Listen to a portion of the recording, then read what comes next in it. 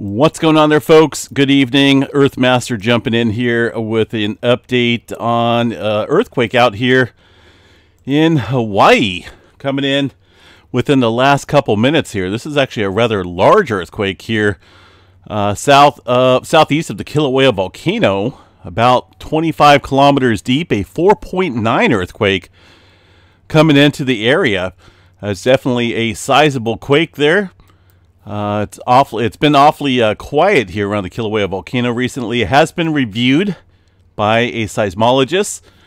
Potentially, we could be looking at things stirring up drastically following this larger, deeper movement here across the area of the Kilauea volcano. It's actually a pretty large earthquake for that area. Let's see if anything's being put out here in terms of, it doesn't look like they got to it yet, but we should see an update in terms of this earthquake around the Kilauea volcano from the USGS here, possibly tonight. Now, the Kilauea volcano has been seeing a higher level of inflation here recently. There's that 4.9 coming in just to the southeast of Kilauea volcano.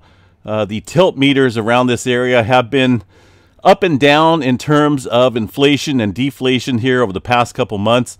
But this latest inflation event here, we're at our highest level of inflation in about the past 5 years since the 2018 eruption there at Kilauea volcano, which was a little bit bigger than these last couple eruptions we've seen confined to the crater area.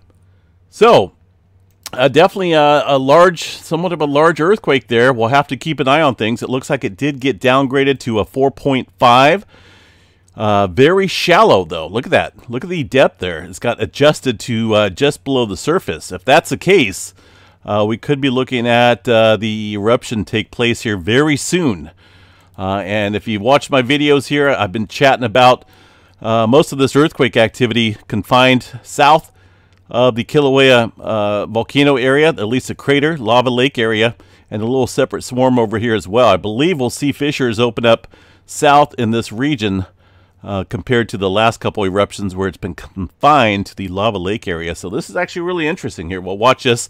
We'll cover this a little bit later on this evening as well in a complete update video. We'll catch you guys back here in a little bit.